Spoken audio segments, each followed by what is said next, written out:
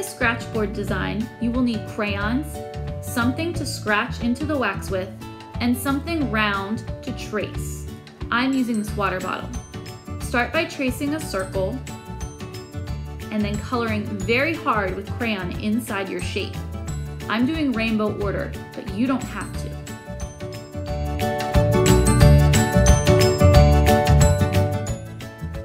Next, you will color very hard over your colored crayon with a black crayon.